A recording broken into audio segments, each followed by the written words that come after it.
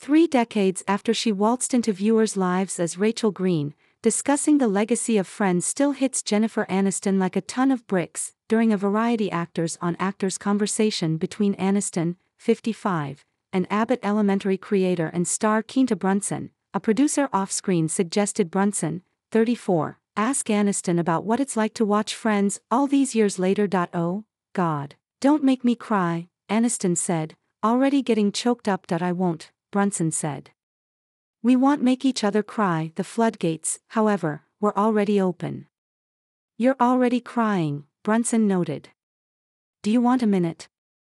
We don't have to talk about. Aniston raised her head to the ceiling and said, sorry, I just started thinking about a visibly emotional. Aniston called them happy tears before she grabbed a tissue, dabbed her eyes and continued the chat. When they resumed, Brunson asked Aniston about the upcoming 30th anniversary of the Friends premiere, which aired on September 22, 1994. It's so strange to think that it's even 30 years old, Aniston said.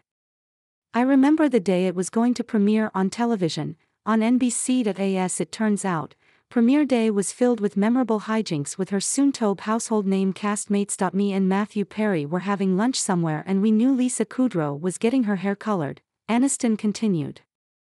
So we ran into the hair salon.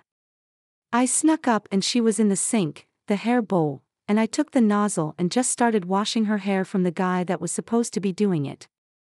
It definitely flew out of control and that was unfortunate. The prank, Aniston explained, still lives so fresh in her mind because it doesn't feel like much time has passed at all. Thank you. You have successfully subscribed. Subscribe to newsletter. Subscribe by signing up. I agree to the terms and privacy policy and to receive emails from What's the Gossip Deal of the Day, a floral flash deal.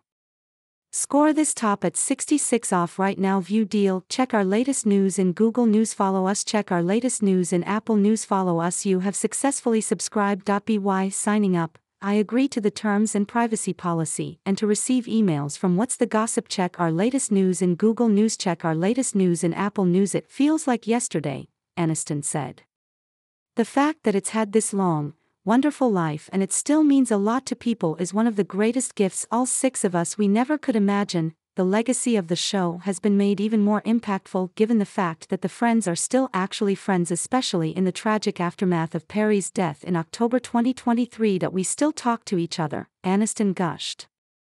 I talked on FaceTime with Courtney Cox last night for, like, an hour. And Lisa and the boys. It's a family forever.